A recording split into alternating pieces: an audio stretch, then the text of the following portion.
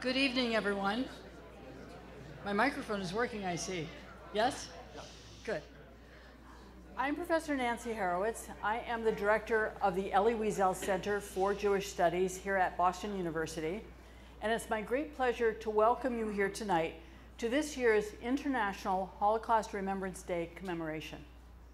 Before we get started, a quick welcome and some very profound comments from Irit Yachnes, who is the Deputy Consul General of Israel to New England.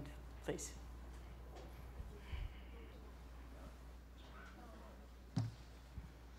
Good evening, everyone. Thank you very much for joining us here today. I would like to thank first and foremost our partners at the AJC and the Elie Wiesel Center and the Terezin Music Foundation for making this evening possible and for all of you joining here today. As we gather today here to mark International Holocaust Remembrance Day, some people still think and question if this day is even necessary. Some question if we need the whole world to unite for a day every year and say together that never again is still very much relevant. Never again to the world's greatest genocide to repeat itself. I don't know if many of you know, but International Holocaust Remembrance Day is a result of very tedious and hard work of many, many people along the years. But for most and foremost, it's actually a promise of one son to his mother, an Israeli diplomat by the name of Roni Adam, who promised her to make the world never forget what happened. Terezin was a symbol, a very symbol with a great symbolic significance in telling the story of the Holocaust. It played both a part in the theater of the terror of the Nazi regime as an exemplary camp to show the world and international organizations like the Red Cross the narrative that the Nazis wanted the world to see. But also it tells the story of the resilience of the Jewish people and the Jewish spirit, which I think that is probably the most important part. The same way anti-Semitism and Jew hatred was masked in Terezin for the world to see, there are voices that try to mask it today, under pretenses of freedom of speech and context. It took the world many years to take responsibility for what has happened during the Holocaust, like in the Terezin Declaration in 2009. And still, to this day, there are some who try to deny what happened then and what is happening now. This year, I stand here before you with great sorrow because I'm no longer talking just about the past of the 6 million people who died during the Holocaust, but also with great concern with what is happening in our present and what is going to happen in our future. Of the future of the Jewish people, the future of the Western society, and humanity in general. The October 7 massacre and the word imposed on Israel that made very clear that never again is now. Now is the time to prove that we don't say, but do. Now, the fight against anti-Semitism is more necessary than ever. Now we should choose to be on the right side of history because we have the chance. Now we can't say we didn't know or we couldn't assist because the atrocities that happened on October 7 are blasted all over social media. We owe it to them, to the 6 million who were murdered, burned, tortured, mutilated, and dehumanized just for being Jewish. We owe it to all the victims of the October 7 massacre who were murdered, burned, tortured, and raped, and to 136 of them who are still used as pawns just for being the citizens of the Jewish state that was established so that the Holocaust will never happen again. Back then, the Jewish people didn't have a voice, but they used different means like music to make their voice be heard. This is no longer the case. The Jewish people today have a voice and power to speak up for themselves, whether they're in Israel or here in the United States. I would like to encourage you to use that voice for yourself, for your community, and for your fellow brothers and sisters in Israel and around the world. Thank you very much for joining.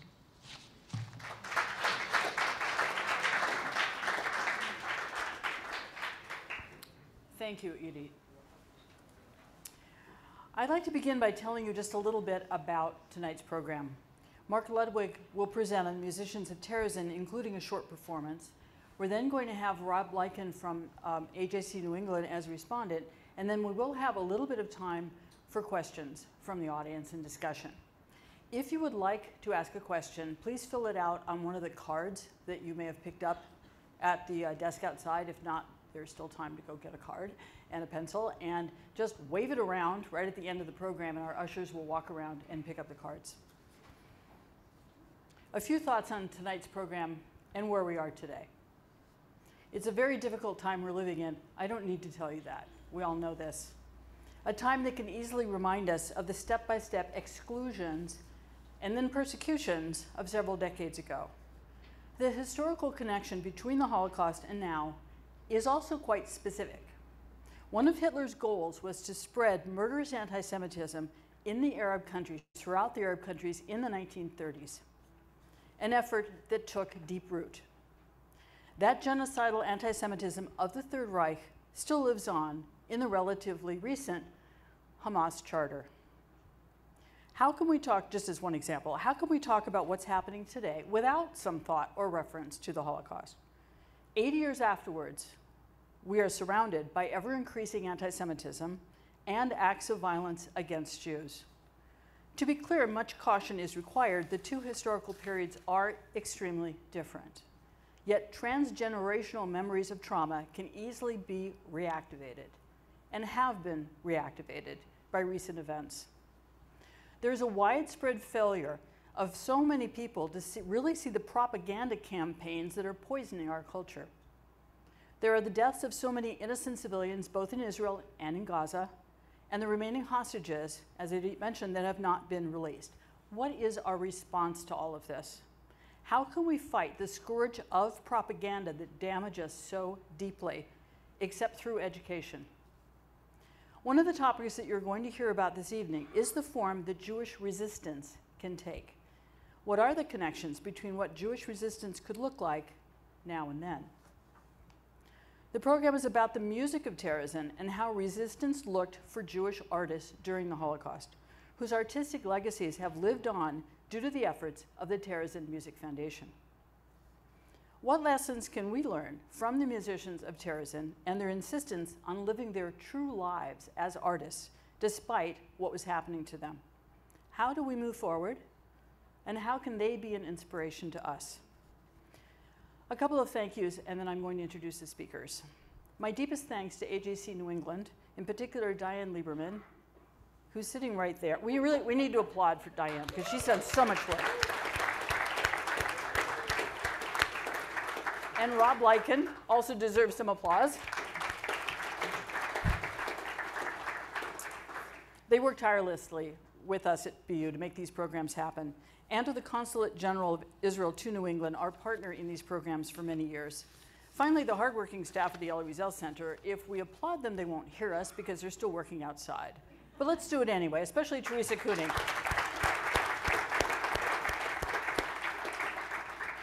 Let me introduce Mark Ludwig. He's executive director and founder of the Terezin Music Foundation, and he's a Boston Symphony Orchestra member emeritus who blends his musical career with social causes promoting tolerance. He's performed on numerous CDs and in concerts to benefit causes in the US, Bosnia, Darfur, Tibet, and Europe. For his global outreach efforts, he was nominated to be a UNESCO Artist for Peace and Goodwill Ambassador. He founded the Terezin Music Foundation in 1991 and has authored essays, program notes, and a Holocaust curriculum for schools and universities. In addition to serving on the Terezin Memorial Museum Advisory Board, Mark Ludwig has consulted for numerous international cultural organizations and symphony orchestras. He's participated as an artist, a consultant, and a producer in CD recordings, and NPR, BBC World Radio, and ABC World News have showcased the work of Mark Ludwig and the Terezin Music Foundation. Please join me in welcoming Mark.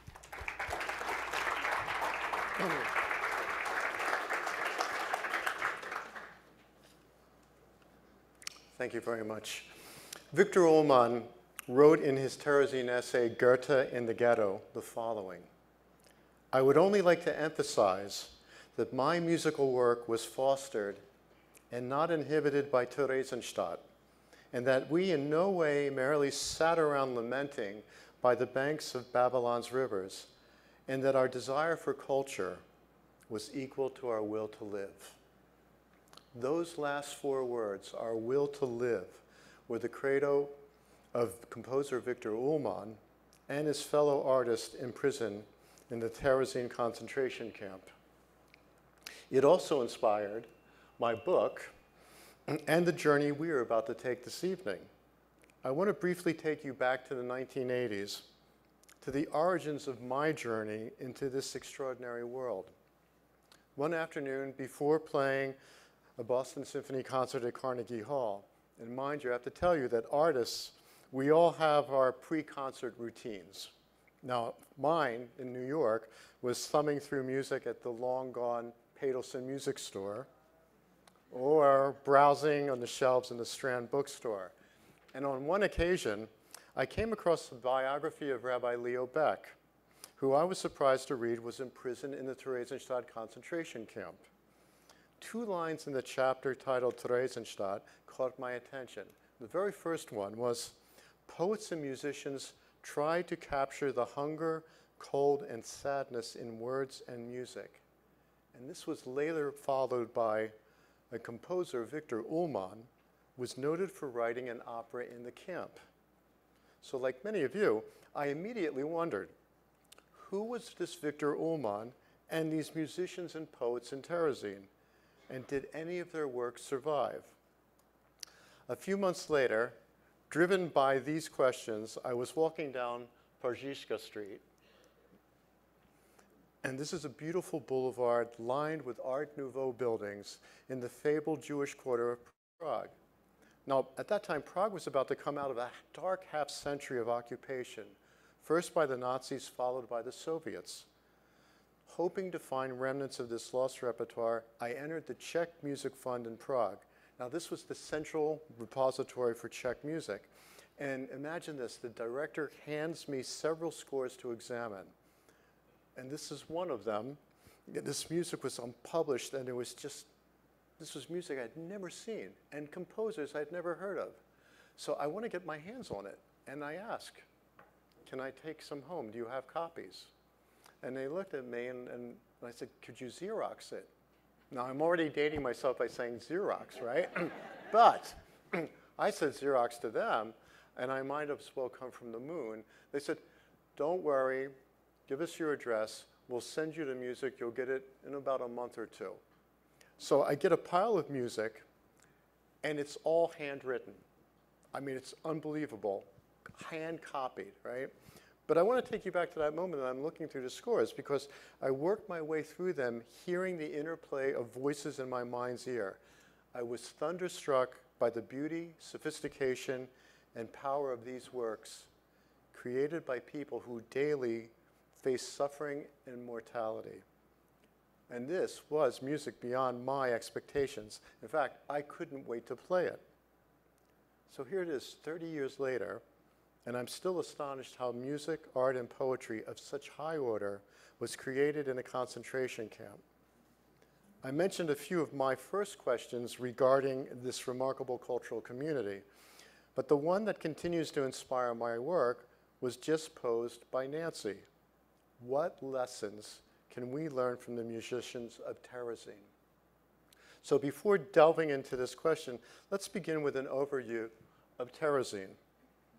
Terezin is situated 60 kilometers northwest of Prague, and on October 10th, 1780, Emperor Franz Joseph II laid the cornerstone of what would be 2 fortresses, a large and a small, to protect the Austro-Hungarian Empire from Prussian armies. With its diminishing military role, the large fortress became a quaint garrison town, as you can see in scenes in this charming turn-of-the-century postcard, while the small fortress served a darker purpose, holding political and military prisoners like Soviet POWs in World War I, and most notably, Gabriel Princip, the assassin of Archduke Franz Ferdinand. In the late fall of 1941, the Nazis selected the large fortress as a quote-unquote ghetto settlement for Czech Jews, as exemplified by this work by a prisoner. So like the postcard, he included the same landmarks, the church steeple and the barracks, but he placed them within the camp's walls in the shape of a Jewish star.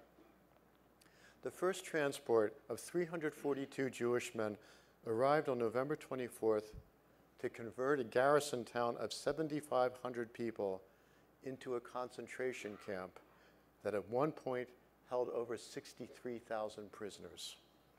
Terezin's purpose expanded in scope and scale.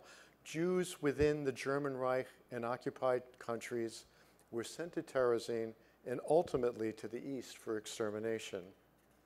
More than 90,000 of the 141,000 Terezin prisoners were sent east. In addition to serving as a labor transit camp, Terezin later became a powerful propaganda vehicle for the Nazis, who labeled Terezin a paradise ghetto. In 1944, they forced the prisoners to produce and participate in two propaganda projects: a staged International Red Cross visit and a propaganda film the survivors later called "The Fuhrer Gives the Jews a City." Kurt Turon, who you see in this rendering from a Terezin artist, was a prisoner in the camp, and he was forced to produce and direct the propaganda film. Before the war, he was famous for his roles singing Mac the Knife and acting alongside Marlene Dietrich in the film The Blue Angel. Fulfilling his task in Terezin, he was sent to the gas chambers of Auschwitz. This drawing was part of a series of stage scenes for Terezin's beautification that included an outdoor concert pavilion for bands like the Ghetto Swingers seen in this propaganda still, as well as facades of storefronts and a bank. And this is a photo of a transport entering Terezin. Prisoners arriving with bundles of up to 50 kilograms.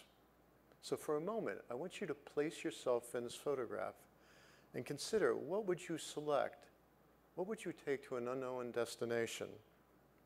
I mean, there are the essentials of clothing, food, medications. But what I find is really remarkable is that so many amateur and professional musicians chose to smuggle in musical instruments. Now, this was perilous because as the Nuremberg racial laws forbade the ownership of instruments by Jews in the Reich and in occupied lands. And these are among, I'm going to emphasize this, hundreds of thousands of instruments that were confiscated. So think for a moment. You're about to hear a cellist play it later, but how do you smuggle a cello into a camp? And the idea of somebody cutting it into pieces, putting it into the lining of their clothing, right? And this is risking their life because being caught, you are sent to the east, which is almost a certain death sentence. And then think about, for any of you who have an instrument, you have a relationship with that instrument. You play it.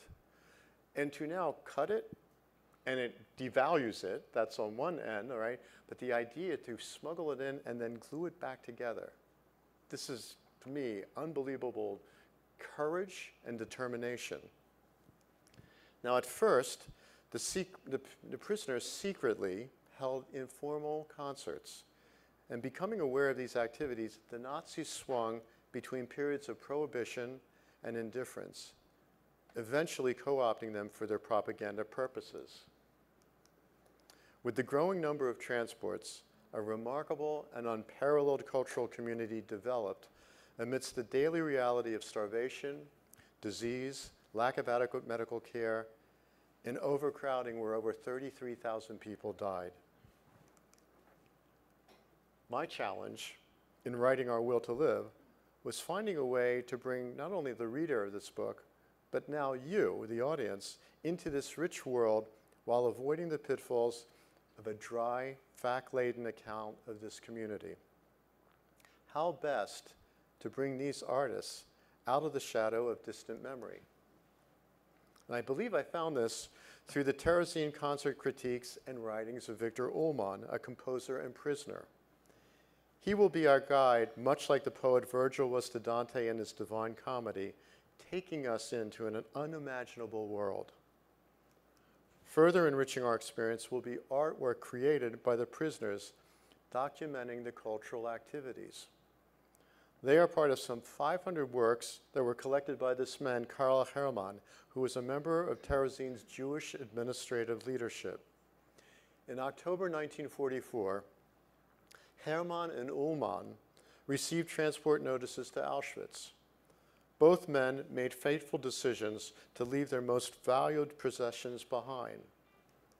Ullmann entrusted his manuscripts to a friend, while Hermann hid this artwork under the floorboards and in the walls of the barracks. Miraculously, they were recovered after the war. So before sampling excerpts from Ullmann's critiques with artwork and then performances by Greg, Noriko, and Aaron, I'd like to touch on Ullmann and the scope of his critiques. This is Victor Ullmann, and he's sitting at the 50th birthday celebration of his mentor, Arnold Schoenberg. He was part of Schoenberg's Viennese circle. And I love this photograph because take a look at this young man and the confidence, the elegance, the elan. This is a person who's showing they're on a promising career path as a composer, a conductor, and a pianist. Ullmann was deported to Terezin on September 8, 1942, where he soon became a towering cultural figure as a composer and producer of chamber concerts. I want you to take a quick look at these names, and some of them you'll recognize, but so Ullmann studied with Schoenberg, Alice Haber. Then, of course, Bruno Walter was a great conductor, but he was an assistant to Gustav Mahler. And all of these composers were deemed degenerate by the Third Reich. So in one of many surrealistic twists in this concentration camp, there was greater artistic freedom than in Nazi Germany, because all the works of these composers were forbidden, and yet because the prisoners were not being really monitored by the SS guards, they were performing these works. Ullmann's critiques, he draws us into the performances held within the barracks. He wrote about stagings of Carmen, Tosca, and Fledermaus, to name a few. But I want to caution you, because I talk about opera. You know, when you think about opera, you think of lavish sets, the costumes, the orchestra, all the music, all the logistics, right? And think about the audience, the elegance, and you think about an opera house with chandeliers. In a concentration camp, you don't have that pit orchestra. You have a pianist trying to play a reduction of the score. And then a lot of this music, the music's not necessarily brought in. So the great repository is one's memory. It's rather extraordinary that when you think of the adaptability of these people in this concentration camp. Ullmann, in his critiques, described instrumental and vocal recitals, choral and chamber music programs. His critiques introduce us to inspiring musicians who, like their fellow prisoners, shared the constant anxiety of transports to the East. They could perform one day, only to be sent to Auschwitz the following morning. Amidst this uncertainty, they continued to bring their fellow prisoners hope and a momentary escape from despair. One of those inspiring artists was the Czech composer Zygmunt Schul, whose music was deeply influenced by Hebrew melodies. Schul studied composition with Paul Hindemith and Alice Haber in Berlin before coming to Prague in 1935, where he researched and transcribed medieval Jewish musical manuscripts.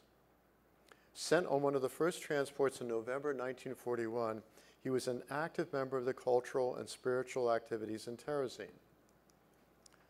So from Victor Ullmann's Terezin critique, which is titled A Musical Panorama from mid-August 1944, he writes, lastly, the Letter String Quartet presented us with an enchantingly beautiful and excellently performed Haydn.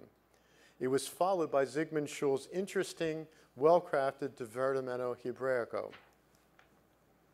Ullmann championed Schul's music, as you can see in this program, featuring, and it says, young composers, young Terezin composers. So upon Schul's death, Ullmann wrote this poignant tribute, the following. The composer Zygmunt Schul had died at 28 after a long lingering illness in Theresienstadt. One of those talents commonly called great hopes has left us. But Schul was more than a hope. Despite his youth, he possessed an astonishingly mature conception of music. Schul, doubly talented, was also a poet. And he goes on to close in his tribute. With Schul, we have lost a true personality, a true aspiring artistic personality. It is no eulogy cliche if I say that he was absolutely justified when he uttered shortly before his death, quote, "What a pity this is what has come of me." It was the truth.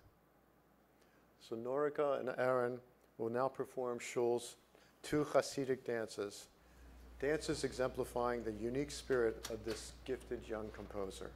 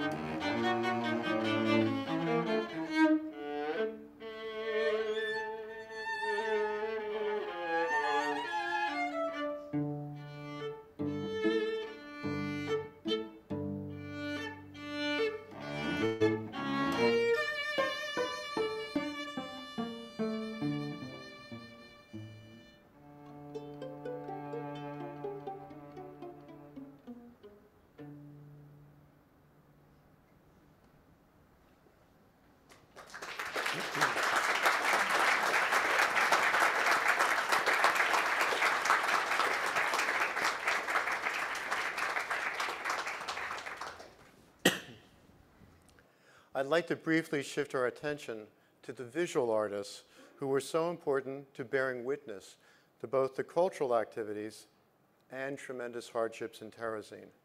Chronicling the deprivation and death in Terezin in the face of Nazi denial and propaganda resonates deeply in our times of infowars and disinformation. As you see, the graphics, design, and imagination are stunning. It reflects a tremendous pool of talent. Terezin artists were tasked with drafting construction plans, designing statistical charts, and illustrating official reports for the Nazi command.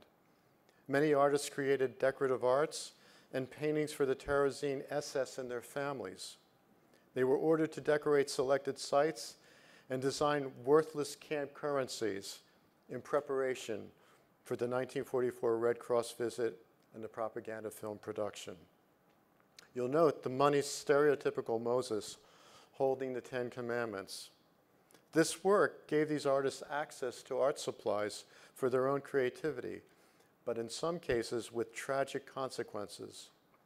Visual artists took tremendous risks to document the harsh realities of Terezin. The most famous example is the dramatic story of Leo Haas, Bedřich Frida, also known as Frida Tausig, Otto Ungar, and Felix Bloch, whose drawings and paintings powerfully detail grim scenes of starvation, execution, sickness, overcrowding, and other aspects of daily life in the camp. Food and tobacco, among the key commodities for bartering within the camp, were smuggled in by members of the local Czech police. Through this pipeline, the artists managed to sneak works out. Several works found their way to Switzerland, encouraging the artists to intensify their efforts. Artists also hid a large portion of the remaining artwork inside the walls and under floorboards of the barracks. Friends buried some 200 works by Frida, and Leo Haas hid more than 400 works within the walls of the Magdeburg barracks. Following the discovery of the smuggled artwork, and shortly after the Red Cross visit, the 4 artists were rounded up and sent to the cellar of the SS Commandant Karl Rahm's headquarters. Rahm, Adolf Eichmann, and 2 SS officers began the interrogation of the artists. They sent them to the small fortress with their spouses and children, 3-year-old Tomasz Talsig in this drawing, and 7-year-old Susanna Ungarova for further interrogation and torture. There they beat Felix Bloch to death and crushed Ungar's drawing hand. Haas, Frida, and Ungar were sent to Auschwitz. Frida perished there, and Haas was ultimately liberated. He was the sole artist to survive. Haas returned to Terezin after the war and recovered his and Frida's hidden artwork. He and his wife adopted little Tomaszek. As we turn to the music of Hans Krause, we'll return later to a Terezin work of Tomaszek's father. And this is a Boston Symphony Orchestra program from November of 1926, in which Serge Koussevitzky conducted 3 performances of a symphony by a young Czech composer, Hans Krause. The November 20th Boston Globe critique noted the audience response as, quote, "A few in the audience were deeply grateful, a few actively annoyed. Even the musicians were annoyed. The great majority seemed polite rather than interested." But nonetheless, this piece was among several artistic successes for the young Krause, with one critic proclaiming him as, quote, "a fresh and exotic voice joining the company of Schoenberg, Bartók, and Weber." On the surface, Krause's relatively small compositional output is surprising considering the acclaim he received in Europe and America during the 1920s and 30s. But for one who enjoyed spending his days in cafes, playing chess, discussing literature and politics, he's basically your schmoozer, all right? His evenings were filled with music and theater. So composing was not Krause's sole priority. Ironically, his incarceration in Terezin dramatically channeled his energies towards composing. Following his transport on April 10, 1942, he was quickly enlisted to direct the activities of the Freizeitgestalten, the Organization for Free Time Activities. This was a subset of the Jewish camp administration overseeing every cultural aspect within the camp, ranging from the sharing of musical instruments and sheet music to the scheduling of rehearsals and performances. But this went beyond music. It included lectures, chess matches, and all cultural mediums. In the critique titled The Children's Choir by Ullmann, he praises Rudolf Freudenfeld, who he says, quote, his achievements with Hans Krasse's Brunderbar will not be forgotten for his loving work with the children of Theresienstadt. Ullmann is referring to Krasse's children's opera Brunderbar, an opera he had composed for a Jewish orphanage in Prague in 1939. Under the Nazi prohibition of public performances by Jews, Freudenfeld directed a clandestine premiere in the orphanage. Like Krasse, Freudenfeld and the child performers were transported to Terezin. Krasse reworked the score for the instruments available, and there were 55 performances, including staged ones for the summer of 1944. They were performing for their International Red Cross Committee visit and the production of the Nazi propaganda film. Unbeknownst to the Nazis, the text of the opera's finale was amended. Brunderbar, the opera's mustachioed villain, was recasted as an anti-fascist metaphor for Hitler. So how surreal that the Nazis chose to film the finale of Brunderbar with the children's chorus singing the following: Brunderbar is defeated, we have beaten him, the tyrant mean. Play the drums, we have won because we didn't give in, because we all sang our happy song. So here's the finale segment from the propaganda film.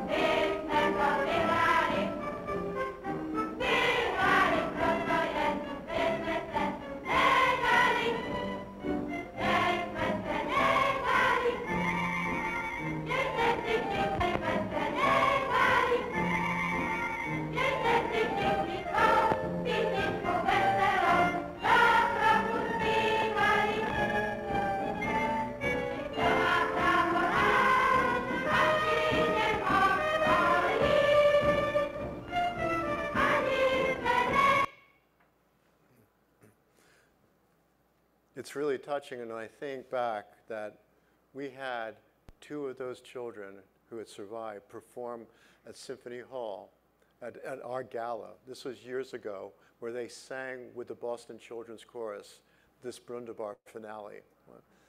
And what's really amazing is when you think about the number of children, we know that 1.5 million children were murdered by the Nazis. But in Terezin, 15,000 children were sent to Auschwitz. And for what we think is somewhere around 150 to 200 survived. So it's staggering. And to think that seeing those faces, most of those children, shortly after the production of that film, were sent to Auschwitz. So we just saw this work a few minutes ago, and it's by Frita. It's entitled Film versus Reality. It is a Terezin allegory for what Primo Levi coined the gray zone, his term for when the oppressor forces the victim into the moral ambiguity of being an accomplice to their crimes. So you see, if you really examine this closely, to the far right, you see the cameraman, and you notice the jackboot. So this is the power of the oppressor, right? And as you look closer, look at around here. This is the film coming from the canister, right? And it coils around the leg, and it comes up to what is the makeup lady, and she's clearly a prisoner. It's the Jewish star, right? She's in the gray zone. She has to she's making this person, she's preparing this prisoner for production of the propaganda film. So it's entitled Film versus Reality, right? That's the film. This is the gray zone. And then here's the reality here. If you can make it out, it may be hard in the resolution here. This is an upside down skull. This is upside down skeleton. It's not even right side up. So the messaging is very clear. And then you can see the barbed wire up top and the unmistakable characteristic of the walls of Terezin. So I draw your attention to this because it's the gray zone, but Krasa is also caught in that gray zone. Because shortly after the filming, Krasa and most of the children were sent to the gas chambers of Auschwitz. But think about that period during the filming. His music is being co-opted for a propaganda film. I mean, I can't imagine how Krasa internally navigated his gray zone containing this opera, the children, and the film. But I believe his very last work, his Passacaglia Fugue for String Trio, was his response to this gray zone. Just weeks after the Brundabar performances for the propaganda film, Krasa completed this trio. It was to be his final work. So before my colleagues perform this trio, I want to provide you with a roadmap of this remarkable work. So please welcome Greg, Noriko, and Aaron. And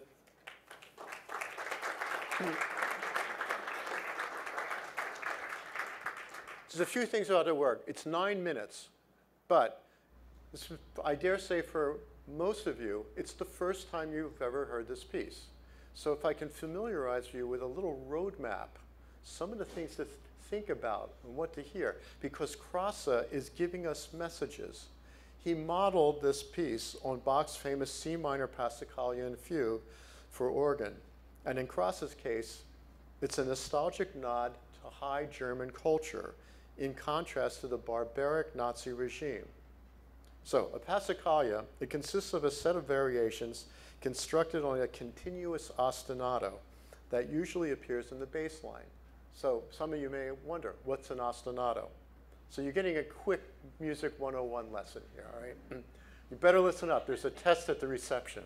I'm going to be going up to you. So what's an ostinato, right? So it's from the Italian, but if you just use your ear, ostinato, obstinate. It's a musical phrase, harmony, or rhythmic pattern that's stated repeatedly, stubbornly, seemingly relentless, like the grinding of a Nazi regime, right? Now, I'll give you something that you could really identify with, of a classic rhythmic ostinato, Ravel's Bolero. You've all heard Bolero, right? And it goes over and over, dum da da da dum, ba da da dum, bum bum, ba da da dum, ba da da, over, and then each instrument comes in, and there's that ostinato. It has other connotations for us, but just think of it in terms of the contact with Krasa's trio. So he opens with the 8-bar ostinato and a cello. He employs a bit of subtle coding or messaging. The opening 4 notes of the ostinato is a concealed Dies Irae quote.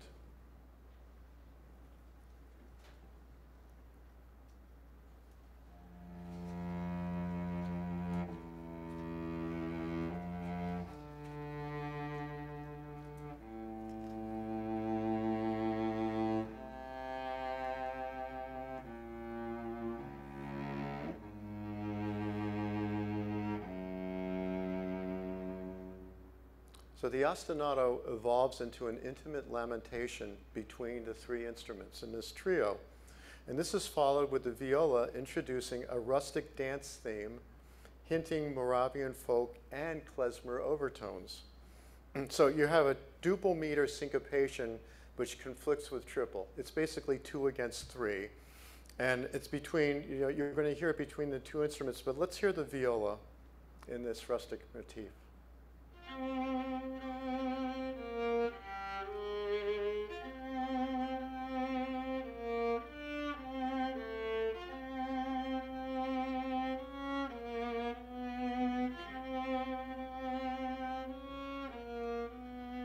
And what you'll find is through this trio, as this keeps recycling, it becomes more aggressive in sound. It becomes louder. all right? You feel the tension growing. And in the eighth ostinato statement, Greg introduces a third theme. It's a real schmaltzy Viennese waltz. You hear a nostalgic old world elegance contrasted to the viola's rustic folk theme.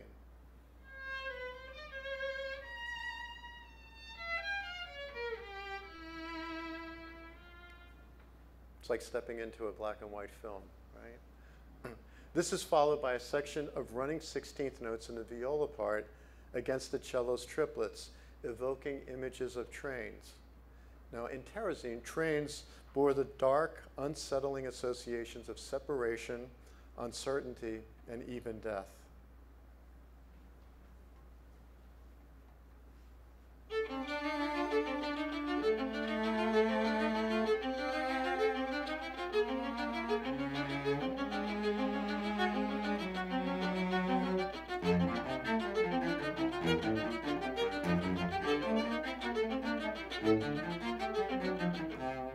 So you feel that friction about 2 against 3, and there's that motor, that driving engine, all right? But there's that Dies Irae reference again in the Passacaglia theme that spirals into a fortissimo climax. It's filled with chaos and fear. But here's an excerpt from the coda where the violin and viola transition into a pianissimo, otherworldly landscape. Their ascending chromatic fragments drift above the cello's eerie, ghost-like harmonics.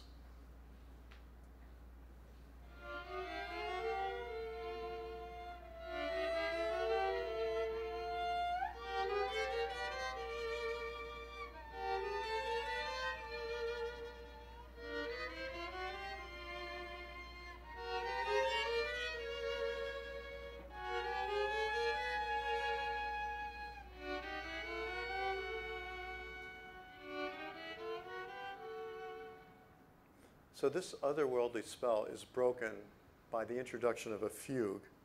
And before you hear the performance of the whole trio, I just want to remark about the fugue. It's this attacca statement. It breaks the spell of what you just heard. And it goes into what we call a perpetual immobile, which is filled with rapid-fire, counterpuntal exchanges of the Dies Irae theme. And it really takes you where you feel like you're going towards reckless abandonment. The fugue closes with the cello maniacally repeating the Passacaglia theme against the violin and viola shrieking a dance theme from an earlier Terezin work by Crassa. It's a visceral and defiant rebuttal to a world of chaos and annihilation. It evolves into a Totentanz, a dance of death. And now you'll hear the complete work.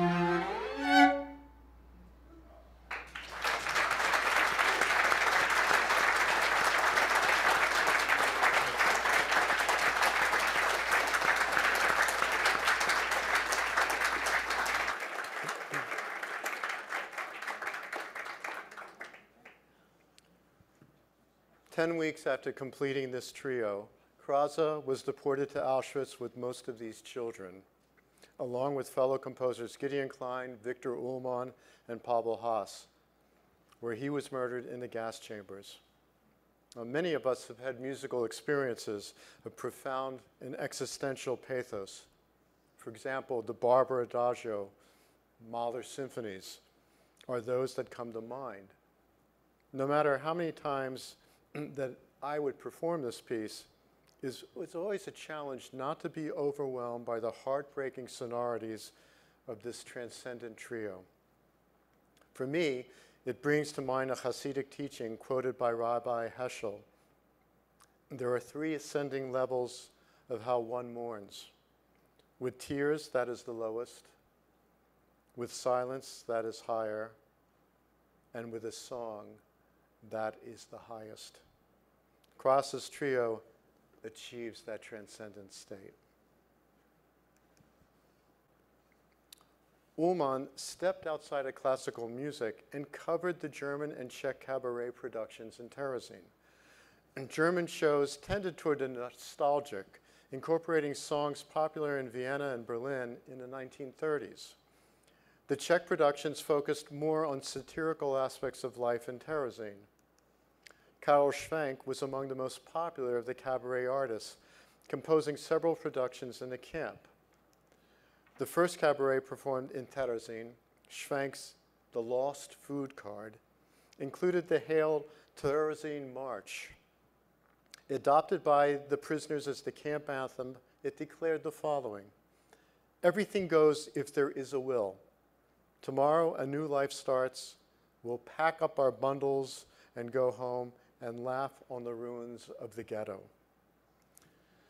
In the critique, the Schwenk premiere, Ullmann praises Karel Schwenk, quote, as our Aristophanes of Theresienstadt, unfortunately only rarely appears, even though he would have enough material, talent, and inventiveness to transform his annual contributions into a monthly review.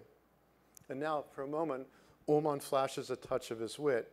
He puts in quotations, "shake well before use." And he writes, that doesn't refer to the medicine this time around, but to the patient.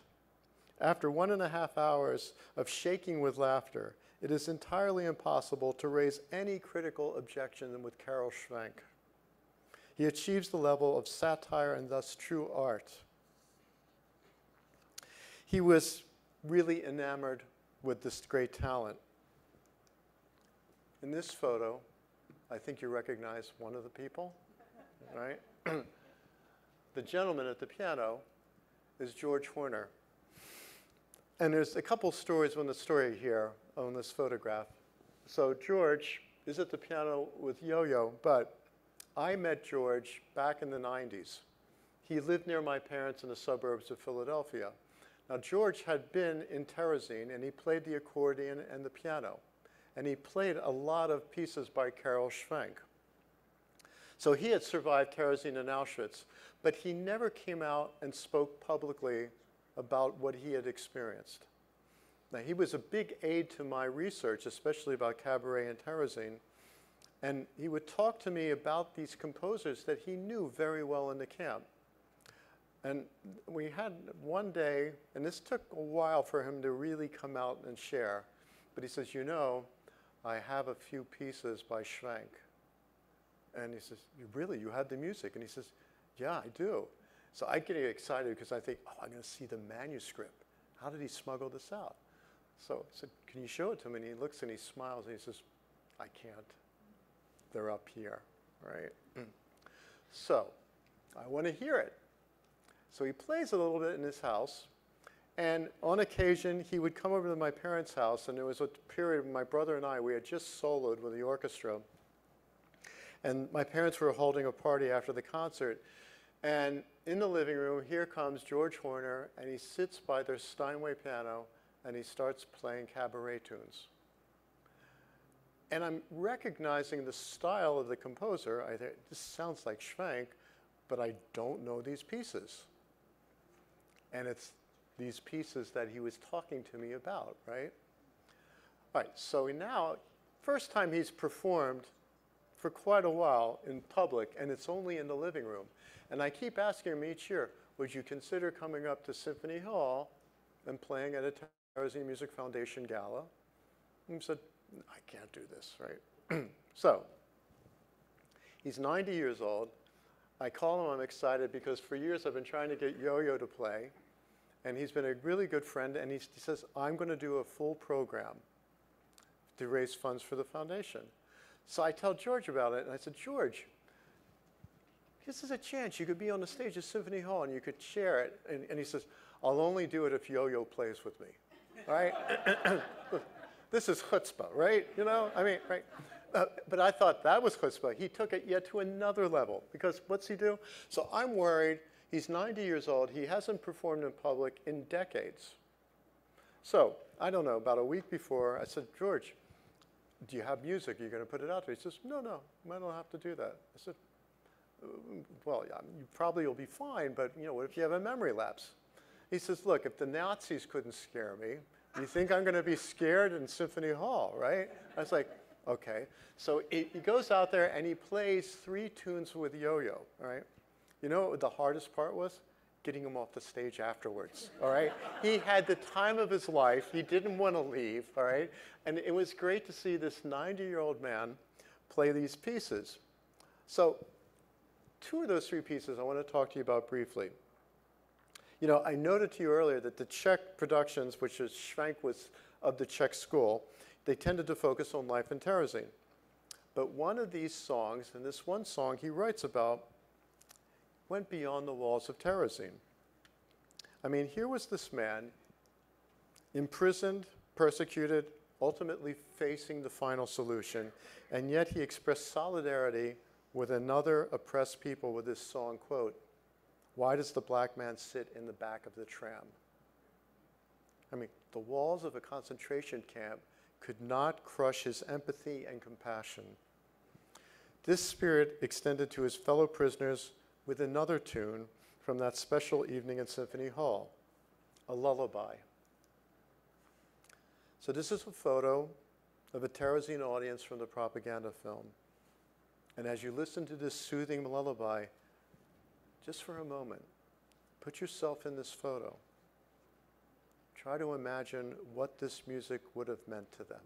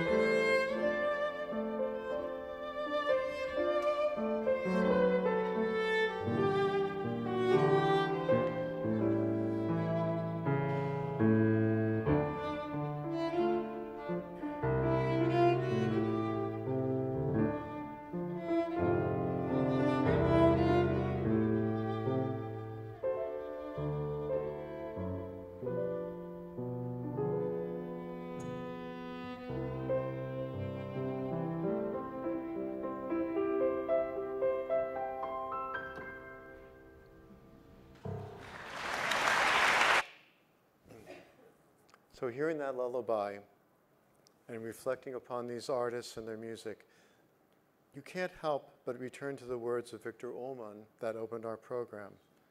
Our desire for culture was equal to our will to live. And over the past 3 months, we are reminded of this as we learn of the lives of the murdered and the hostages of the Hamas attack in October.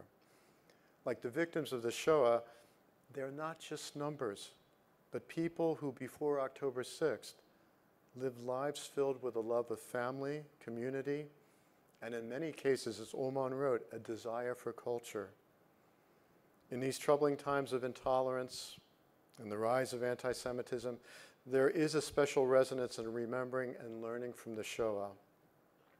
Tonight, the gifted artists of Terezin step briefly out of the shadows of annihilation to share lessons for our time.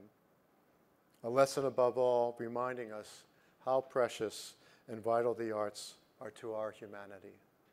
Thank you.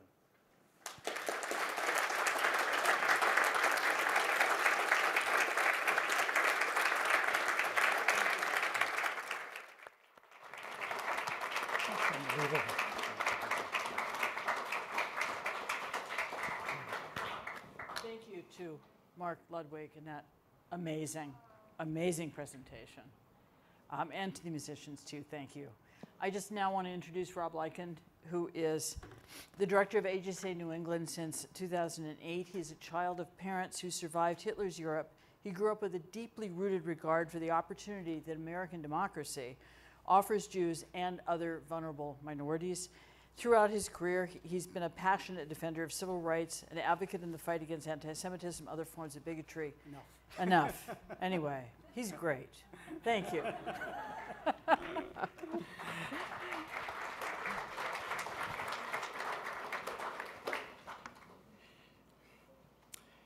There are moments when the smartest thing you can do is sit down. And I feel like this is one of those moments where I prepared some remarks. I can't do them. Mark, that was just unbelievable. Thank you.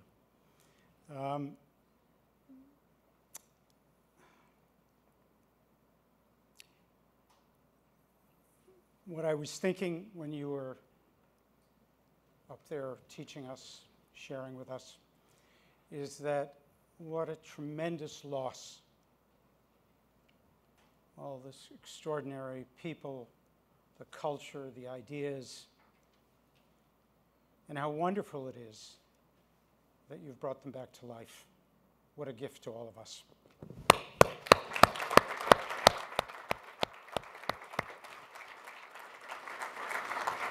So I just said I should sit down, but it's an occupational hazard. You'll forgive me if I say a few things. First of all, I want to just say that together with Nancy and the Wiesel Center, we have been doing this event for how many years? 16 maybe? 15, 16 years, every year. And we consider it really one of the most important things we do. We have a responsibility to preserve memory, to make sure that the memory is preserved, that those who perished aren't forgotten. And so I feel every year when we do this in a very small way, all of us participating here today are doing that. And I thank you for your partnership. We could never do it without Nancy, but these are events that we look forward to and celebrate because they're deeply personal. And it was Nancy's suggestion, of course, that we try this event today. When we did, I was thinking about what is it that we can learn? Are there any lessons to draw from this extraordinary story? And the thing that impressed me as I read about the musicians and the poets and the creative energy that happened in Theresienstadt was how different those circumstances are from ours today. Today, we are dealing with anti-Semitism, and we're dealing with a quality of anti-Semitism that I think probably nobody in this room is alive to remember was more typical than not before World War II. But we have grown up into something of a golden age, where what was normative became more muted, began to disappear. And we now live in an age where anti-Semitism is presenting itself in a myriad of different ways. And many of us have been lost and confused about how to respond. How do we understand the events? How do we understand how dangerous they are? How do we begin to make sense of events that we didn't anticipate, that we didn't really prepare our children for, that we didn't prepare our grandchildren for, and all of a sudden, they're increasingly a part of our reality. But in many respects, the reality we face pales in comparison to the reality that was faced by the inmates in Terezin. There, they were faced with an overwhelming reality. As I understand it, 1 out of 4 people who went into Terezin died there. The overwhelming, as Mark pointed out, the overwhelming majority of the others were sent to Auschwitz, where they perished. And yet, in that environment, an environment that would ordinarily create despair, hopelessness, and a sense of overwhelming defeat, these artists, musicians, and others found the wherewithal to preserve and advance what is beautiful in life. And I imagine what kind of people can do that. Faced with the inevitability that was in front of them, the circumstances they were in, the sheer depravity of the circumstances they were in, they did that. And the word that came to mind as I thought about that, which is in the title of the program, is resistance. This idea that in the times we were in,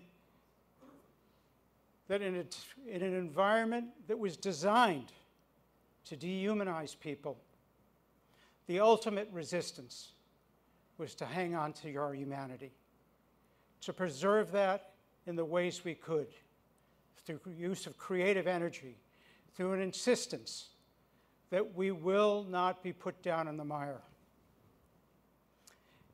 And I think increasingly that's what many of us are involved in today.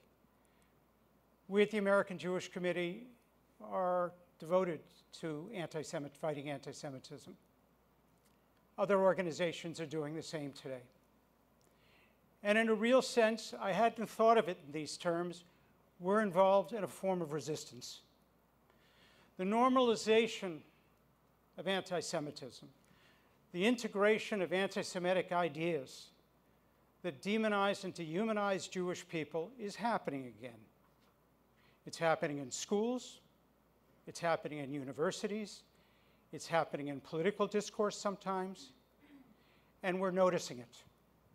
We're noticing it and we're seeing it, and many of us have become confused and worried. And ultimately, what we need to do is resist. And we do that in many ways. When we talk about our work, we're meeting with members of Congress. We have worked with the White House to develop a strategic plan to meet the challenge of anti-Semitism in this country. And we're proud of that, by the way. We have been working with young people, giving them the tools, the conceptual and emotional tools to deal with adversity that, frankly, they didn't have. We're working in schools now where there are efforts to normalize curricula that demonize the state of Israel, make it the avatar of all the sins of modern colonialism, and with it, demonize Jews. All of those things can be done. But what is most important today is something that I've noticed since October 7th. And that is that people are mobilizing. We're seeing synagogue groups organized to deal with anti-Semitism. In the last week alone, I've been approached by 2 young adult groups who've been working politically to fight the emergence of anti-Semitism and its expression through various political actions that are happening in municipalities around the state. This kind of mobilization, this kind of resistance is what is needed in a moment like this. The anti-Semitism is not new. We often think about anti-Semitism in terms of incidents. I think it's the wrong way to think about it. The incidents that we see, that we describe as anti-Semitic, are the expression, the result of conspiracy theories about Jews. Conspiracy theories that have their origins going back to the 1st and 2nd century, when the idea of Jews and Jewishness as a morally wanting community, morally wanting set of beliefs that pose a threat to good people. That idea has percolated and spread and found expression in thousands of ways, not only across Europe and North and South America, but also across centuries. And after World War II, it diminished. For years, the Shoah made open hostility to Jews an obscenity. Today it is back. I think the lesson we get from the people who lived in Terezin is that we have it within our power to resist. And we in the American Jewish community are a privileged and gifted community that has extraordinary resources to that purpose. So when I think about this moment, when I think about this day, when I think about the events in Israel, I think it's a moment for all of us to gather our strength, gather our resolve, and meet the moment in ways that I know we can. Thank you so much.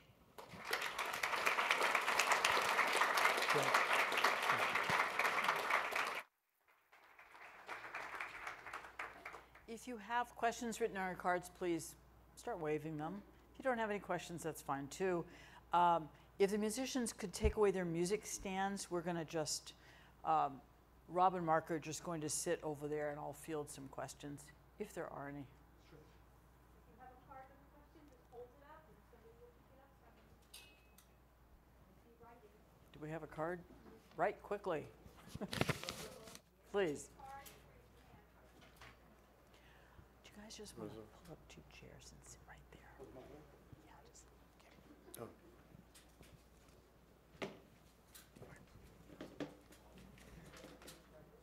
I think this is really Mark.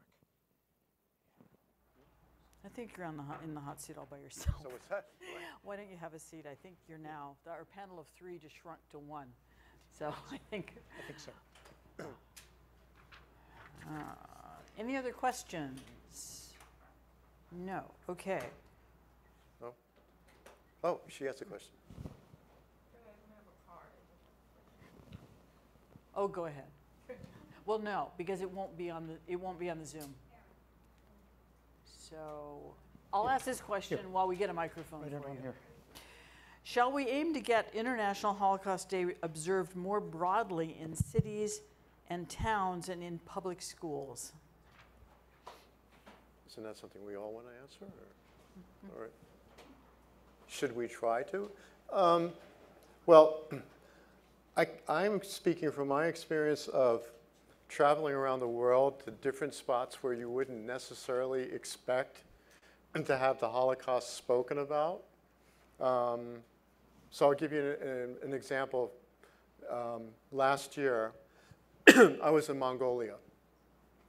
So I did a couple of programs, but I also came as a person who was, well, I'd been a member of the Boston Symphony. I was doing some master classes, but then I gave a couple of lectures about Terezin.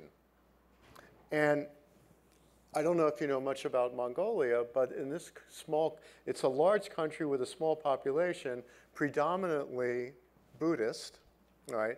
There's a Muslim contingent, and there are very few Jewish people. And in fact, the Mongolians that I met and I worked with, which I'd say about 50 or 60 of which I probably was the first Jewish person they ever met, right? And then talking about the history of not only these artists, but this idea of hatred, I could see with them there was a disconnect. Yeah, They didn't really understand that, you know, and especially for the younger generation, right? So, and I've found that in different pockets of the world where I've gone, you know, one, I become maybe the very first Jew that they meet. And some of them have preconceived notions, right? And some of them are not the best notions either, right? And I'll tell you what I think is scary, and it's a challenge for us. Some of these people that I'm talking to you about are not evil people. These are people, they're living their day-to-day lives, but whatever their information source is, and this is critical, information source. We're finding this in our own country, but if you think about the source of information for people, whether they hear it on the internet, or they hear it by word of mouth, or they have some kind of conflict, whatever it is, right? And the fact is, we need dialogue, right? One of the things that I personally find is that during this period with Israel and Palestine, Palestinians, the Israelis and Palestinians, and I'm not espousing a position right here now. You don't need to know my opinion. That's not it. But what I'm interested in is, how do you get dialogue going again? Because God knows, we're about to go into an election cycle where we are going to hear all these sides where nobody listens to each other, right? There's no respect anymore. It's just you're dug in, and you take the information that you want to hear. And I see this around the world all the time. So when you talk about like AJC, going into the schools, this is critical. Getting into the schools and getting back into the schools where kids can start getting used to the idea of not only dialogue, but doing rigorous research as to their sources. Where are they getting their information? And they need the tools for that. That's my 2 cents, right? My microphone is on, Yeah? maybe? Oh, you want to use this? No, it's all right. Several great questions have come in the last couple of minutes. I've got a quick one for you and then a couple of longer ones. How did they smuggle in a piano? So the first piano was actually in this gymnasium, and it wasn't any longer on piano legs. And there's this actually great account of this young composer, Gideon Klein. Imagine, he's in his early 20s. An incredible talent as a pianist, conductor, composer, and educator. Who does he remind you of? Leonard Bernstein. And in fact, the survivors who knew him said he was our young Leonard Bernstein. And so there's this account where he's fixing this piano up. And imagine this piano, this rickety piano, on 2 sawhorses, right? So they made do with what they could, right? Then eventually when the Nazis decided they want to use the music of these performers and these composers for propaganda purposes, they brought in instruments. Because remember, they had confiscated thousands and thousands of instruments, and rather good instruments too. So that's rather scary too. But as a testament to these musicians who smuggled in the instruments, I mean, that is really the bravery and then making do with what you had. Oh, one last thing. I showed you a photograph of the Ghetto Swingers. It was a jazz band. So you know what they used for drums? Luggage, right? They recycled everything in this camp. If there was anything that they could try to have a few costumes for some kind of production, is from scraps of whatever was around. All right, and the last thing I'll just say, think about how precious paper and a pencil was to write, whether it's writing poetry or music. This is incredible. We take it for granted, but it was so precious. 2 more questions. Yeah. We only have a couple of minutes. Okay. Yeah. Winning lottery number, right? Yeah, I'm go sorry? ahead. What? Go ahead. So the first one is there music since the Shoah, about the Shoah, that you think is worthy? I'm going to give you both at once, okay? And the second is, what is the foundation doing to preserve and share musical scores with other musicians and orchestras and music schools? I don't know if you can blend those. Yeah. So is the music worthy? Yes. And in fact, the goal is, over time, and it does take time, that these pieces, they will find their place in, and they're finding their place in the standard canon of repertoire, performance repertoire. And when they are in programs of, say, Bach, Beethoven, Brahms, which they deserve, and we're getting there. It's taking years and years, but more and more people are performing. The foundation is a resource to ensembles and performers. And another thing we do, in addition to going into schools for education programs, we commission works of young composers. So we have a different model. I had a different model. Yes, you could put a monument up or a plaque. Here were these composers. You can have a building. But really the greatest homage to these voices that were silenced is to start commissioning voices of today and tomorrow. And you put them side by side with pieces that were written in Terezin. And so as a result, then I pair it up with world famous artists like Yefim Bronfman, Dawn Upshaw, right, Garrick Olson, to name a few. And they go, and when they play around the world, I mean, think about it. If I told you, come to a concert to hear new music, how many of you would really come? You'd have some reservations possibly, and I can't blame you, all right? But if I say to you, oh, but if you come to this concert that Yefim Bronfman's playing, oh, I want to hear him play Beethoven. Oh, by the way, you're going to hear this new piece. And he's going to bring a couple thousand people in. They become the ambassadors. And more importantly, every time a Terezin piece is performed, you see in the program booklet the history. You can't avoid that. Okay? Thank you Yeah. very much, Mark. Another Thank round of you. applause, please. Yeah, thank you.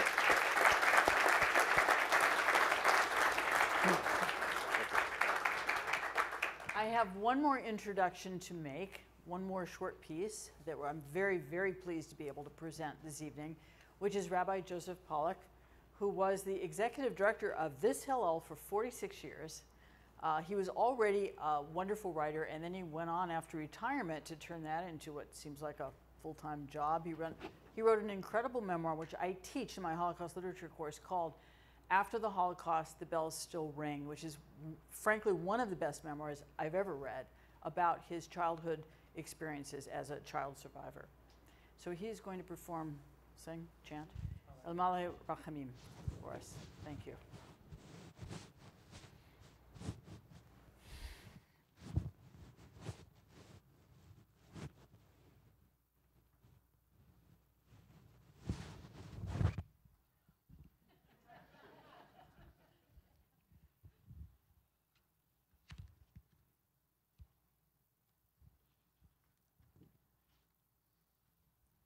This is a prayer, so please rise.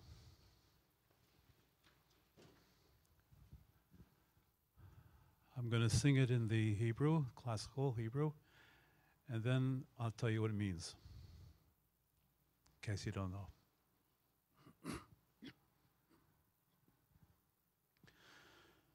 El molei rachamim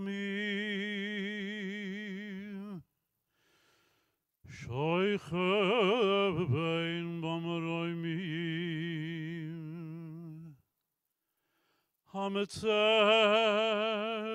menucha necholoyna tachas kanfei ashechino b'ma'alois kedoshim utoirim.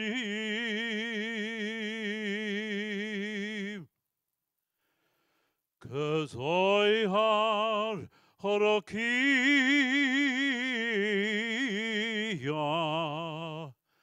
meirim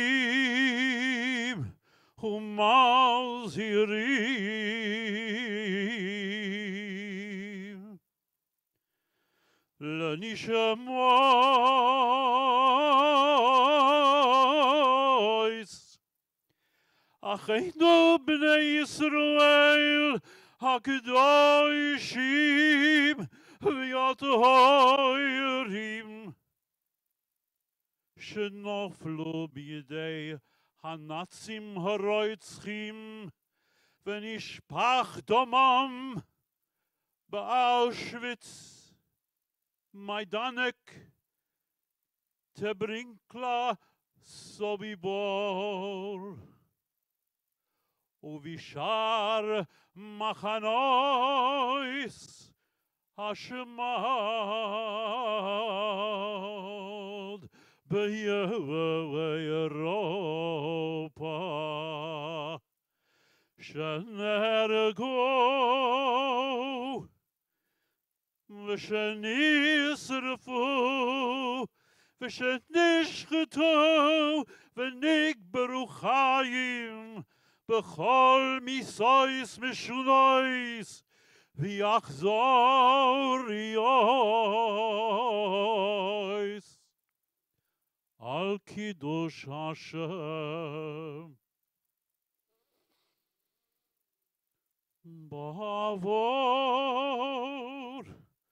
anachnu b'neihem uv'noiseihem acheihem v'yachuiseihem Shebli neder noidrim tzedakah v'yawad haskoras nishmoiseihem Balu rachamim yastireim b'seiser knofov le'yolamim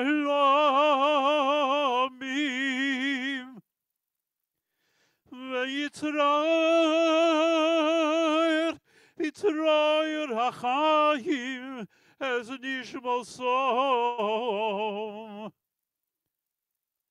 Adonai hu nachalosom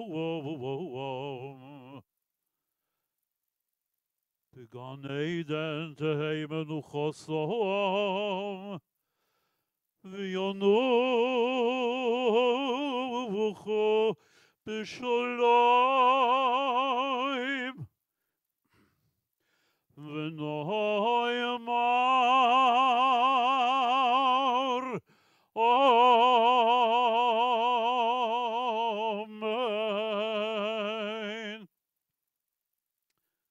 Lord, full of mercy, dwelling on high, provide deep repose beneath the wings of thy indwelling presence, among the lofty heights, supernal, holy, and pure, where abide the souls of our brothers and sisters of Israel who were slaughtered, whose blood was spilled by their Nazi murderers in Auschwitz, Majdanek, Treblinka, Sobibor, and all the other concentration camps of Europe. There were they murdered, in those ovens were they burnt, there were they buried alive, there did they suffer deaths of unfathomable cruelty while sanctifying thy holy name. We, their sons and daughters, and brothers and sisters, herewith, bli neder, pledge tzedakah, that their names not be forgotten. Shelter them unto eternity, O Master of mercy, in the comfort of thy divine wings. Bind their souls in the bonds of life. The Lord is their heritage. Grant them repose in the Garden of Eden. Let them rest in peace. And let us say, Amen.